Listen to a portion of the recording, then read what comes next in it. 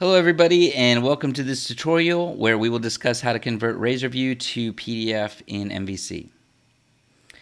So in this tutorial, we'll explore how we can create a PDF from RazorView programmatically in C# using the IronPdf library. To use the IronPdf library, we have to create a C# ASP.NET Web MVC application in Visual Studio. So here I've created a C# ASP.NET Web MVC application from a .NET 6 framework. You have to install the IronPdf library in the project. I've already done so, and you can do so using the NuGet package manager or the NuGet website. So let's go ahead and close the NuGet tab and open up the model folder. So here I've created an example model with 3 properties: name, surname, and age, to store data from a web page. So let's move to the views folder and open up the index file. And here you can see I've added the code to generate a form through a RazorView. After that, I've created a button to convert this RazorView to a PDF.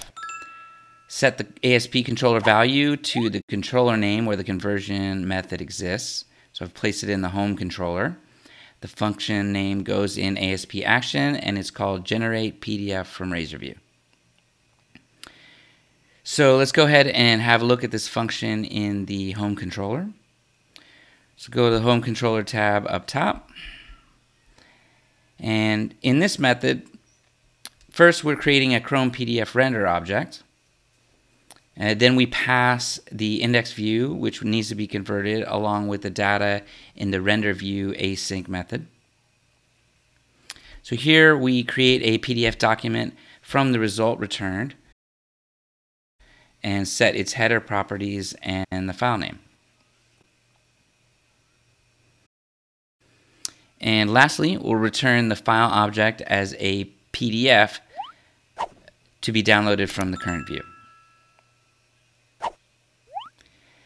Now we have to create a static controller PDF class, and inside it the RenderView async method, which actually converts the RazorView to simple HTML string.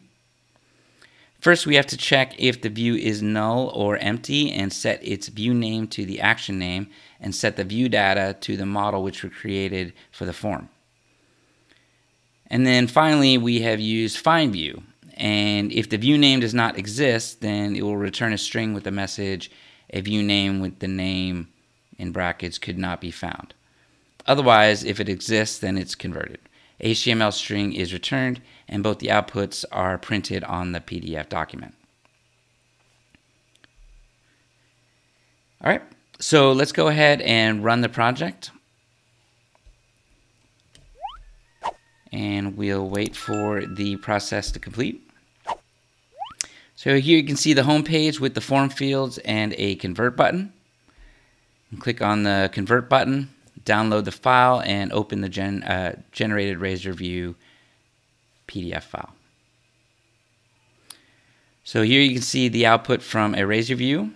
These are the editable fields that you can fill in and save. And there you go. IronPdf is a great library, as you can see it convert a complicated RazorView to a PDF. All right, I hope you found this tutorial helpful, and as always, if you need any assistance, our support team is standing by ready to help.